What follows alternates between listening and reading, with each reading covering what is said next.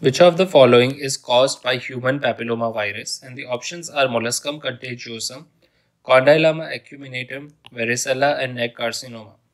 Now, human papillomavirus is an important virus because it can lead to different types of dysplasias, infections, and cervical cancer.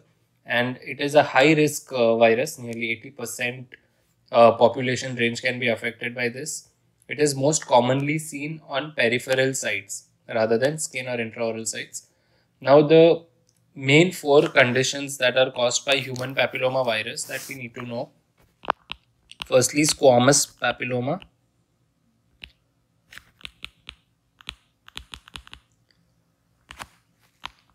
Then we have verruca vulgaris.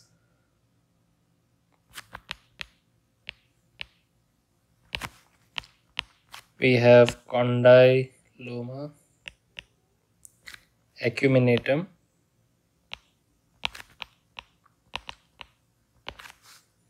And we have focal epithelial hypoplasia.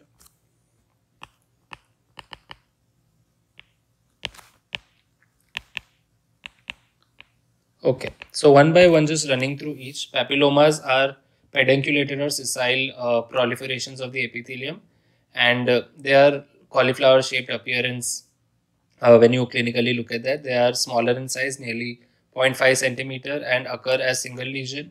It's a benign epithelial tumor seen at an average age of 40. So this is one. Verruca vulgaris, also known as the common wart,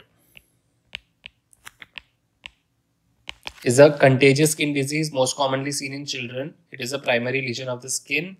It can also occur in the oral cavity, on lip or palate. It's a sessile, soft, cauliflower-like lesion, and it usually resolves in 2 years, or it might need excision. Okay. Then condyloma acuminatum, which is there in the options, also known as genital warts. So these are caused by subtypes 6 and 11. Don't forget that. Oral lesions are acquired by orogenital contact, and there is a broad-based verruciform lesion. These tumors grow to become nearly 1.5 centimeter the size, which is bigger than a papilloma, and there can be multiple lesions here. Focal epithelial hypoplasia, also known as Heck's disease. It's more of an American lesion. Patients have multiple small dome-shaped epithelial proliferations caused by subtype 13 and 32. Sexually transmitted, high-risk HPVs will include 16, 18, 31, and 33. And associated with cancer.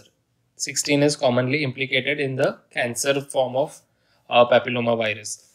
So these are the different lesions caused by human papilloma virus which have oral manifestations. Now let's look at the options here.